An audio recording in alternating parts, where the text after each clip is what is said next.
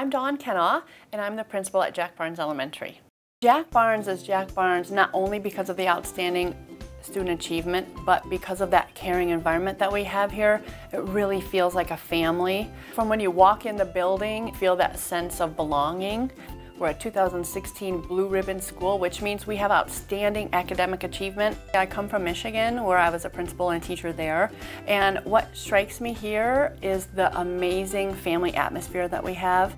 You are taken back to the years when parents were in elementary school, where kids have fun in their learning and they're safe and they really enjoy coming to school. We do have a lot of pride here on our campus.